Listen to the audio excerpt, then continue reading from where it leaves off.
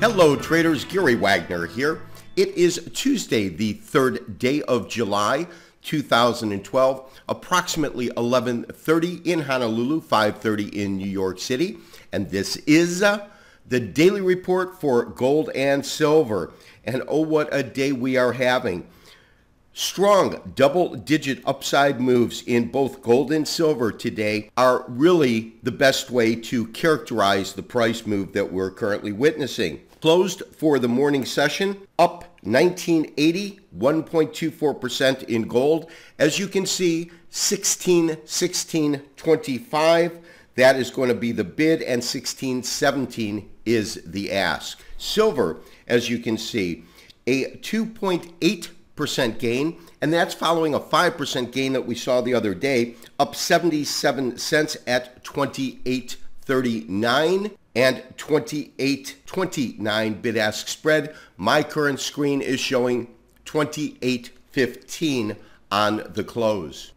Traders, I wanted to start off this special report today looking at a daily chart. This is cash gold, Heikin Ashi format. If you recall, yesterday we talked about a couple of key areas that we felt if the market continues to move up, we should look for potential resistance points at those particular landmarks, so to speak. Now, I am certainly surprised that we have seen this market travel higher so quickly. But the news out is Thursday there is a European Union Central Bank meeting, and the belief is to kickstart the EU's economy. There will probably be some sort of monetary easing policy addressed, discussed, or at least begun in terms of the implementation from Thursday's meeting. That is the premium that we're seeing get factored into the market. If in fact we see that result, meaning that the European central banks in fact do have a monetary easing strategy, then I think we're going to see the market, which has already factored this move, pretty much be flat to run a little bit higher. If there is no announcement, I think we'll see the premium come out. Can't tell what the future is going to bring, but I can tell you that I do believe we will probably see that sort of a reaction. We are looking at a very short-term chart. This is August gold off of the COMEX, and it is in straight Heikin Ashi format. You can really see the kind of rally we've witnessed. Of course, right in here, this is our resistance area, 1635. You can see that the market trades lower. This is back on the 22nd of last month, of course. It forms a base right in the area of 1660 and trades between that and call it 1690. That's the range here before making a new low, testing roughly the 1650 area. Again, this is August gold off of the COMEX. But from there on out, you can see this dynamic rally that we had over the last few trading days. So beginning really on the 29th, nighttime session, the 28th, you can see the market begins to take off. We actually looked at the market in terms of a signal itself, roughly at 1570, 1568. And what you can see when we look at the chart in this way is this was really part of the compelling evidence that really triggered that buy signal was this nice Heikin Ashi rally in terms of green candles, nice body size, absence of lower wick. So we entered the trade, as I said, roughly 1570, 1568. The market continues to move higher, finds its first, call it real psychological level of resistance at about 1600. This is 1600 right in here. Try to line that up straight. And as you can see, it tests it. First occasion, this is simply called a scouting party. This term was labeled by Steve Nissan. And in essence, what happens is when the markets are moving, making new highs, not contract highs, but new highs relative to where it's been trading, the bulls are really testing the fortitude of the bears here. Some selling comes in. You can see that we get real good support right around 1590 once again.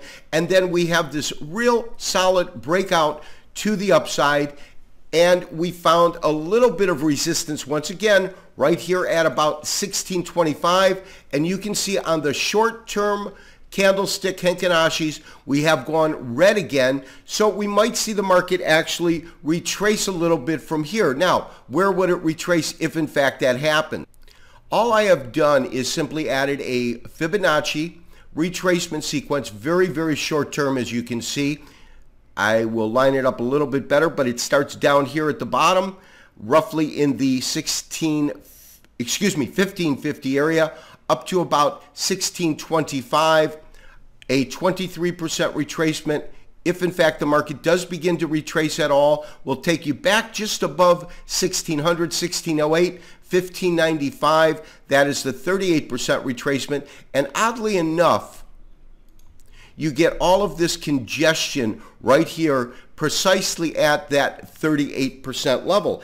That's why I find Fibonacci so fascinating. Now traders, if by chance we do in fact get some sort of a pullback, and let me line these up so we can get a little bit more precise on our pricing, but if by chance we do get a pullback, I would look to add a second leg to that position, roughly at around 1600, see how it reacts there, and then also just below 1600, 1595. In other words, it would not surprise me on a minor count if we were looking at a marketplace that in essence gave us a 5 count or a 3 count. 1, 2, this would be our 3rd, 4th, and then a final 5th wave up on the minor count. So for traders that have been waiting to enter this market who haven't entered yet, we'll look for a pullback for that. For those that are sitting long on our current position, what we will look for is to simply add to that position.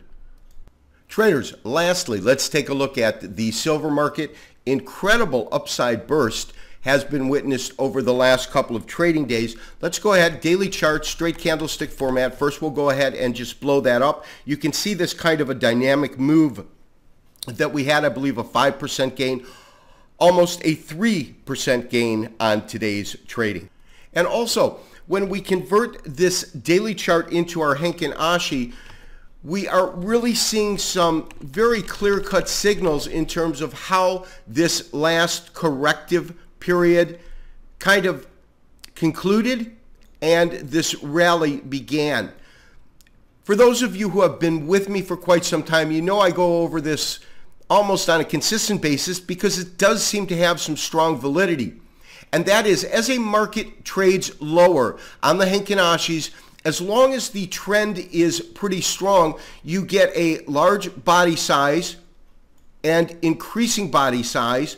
You also begin to get an absence of these upper wicks. Now, what does that mean? What a Henkin Ashi chart does is it takes the open, and the open is actually fixed from the prior session, in this case the prior day's midpoint. So what the lack of tails simply says mathematically is the marketplace, as it moved down, never traded above or at the midpoint.